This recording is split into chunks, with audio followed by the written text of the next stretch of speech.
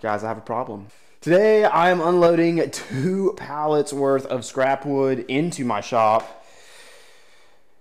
I'm really questioning why I did this. I'm gonna show you guys how I store it. We're gonna talk about ideas for what I'm gonna make with all this stuff, how I got it, what we have. There's a ton of scrap wood in the shop. I've got to get busy building stuff. I have 2 pallets that have just come in from Ohio, Charm, Ohio. There's a hardware store called Kimes, and they sell offcuts of longer boards that maybe they sell as stock or used to build furniture. So something like this is a little strip of maple. It's not even worth it to them to save.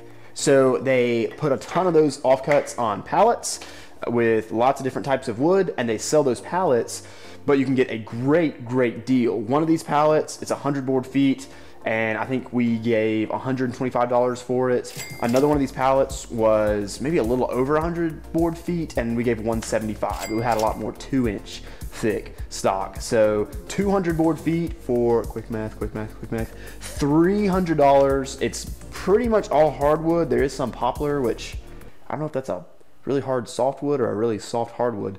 Anyways, it's a really good deal. We paid about $3 per board foot and got a ton of stuff. Black walnut, oak, cherry, maple, poplar.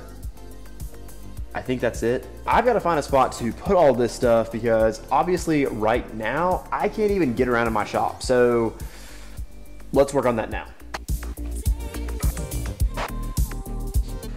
You never want to stack lumber directly on concrete because concrete is going to store a ton of moisture. So if you are storing lumber long term on concrete, that moisture is going to transfer to the wood, and when you go back to use it, even if it's already been surfaced, you'll find that it's been twisted or cupped or bowed, and you do not want that to happen. So I'm going to use this pallet, the pallet that the pallet came on, and hopefully this is gonna be my footprint. I'm gonna try and get all that lumber onto this pallet in a way that it's flat, and also of course it'll be off the ground.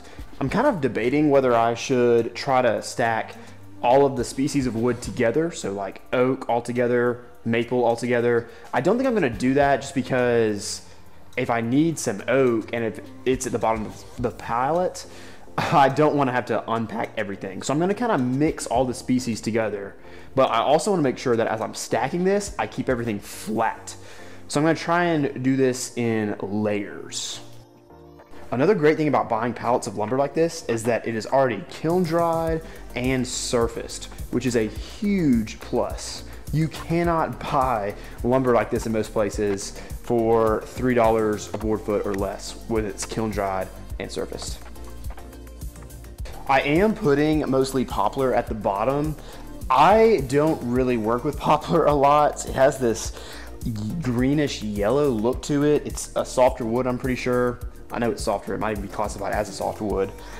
And so I'm just like, I don't really know what to do with this. If you have ideas for what I can make with all of this poplar, let me know in the comments. I'll genuinely be looking at those to see what suggestions you guys have. I've just never been a huge fan of poplar. For that reason, it's on the bottom, so I don't have to sort through it when I'm looking for the lumber that I really am going to use often, like oak or black walnut. I'm stacking this pallet in a crisscross pattern, so I'm taking one layer and going vertically, the next layer I go horizontally, then the next layer I go vertically, then horizontally, so on and so forth. I just kind of feel like that's the best way to stack it. Keeps everything really flat, so that's what I'm doing right here. Since I'm wanting to combine these 2 pallets to make the most of my floor space, I'm going to go ahead and unpack this smaller pallet so I can see what I'm working with so that I can restack it in the most efficient manner.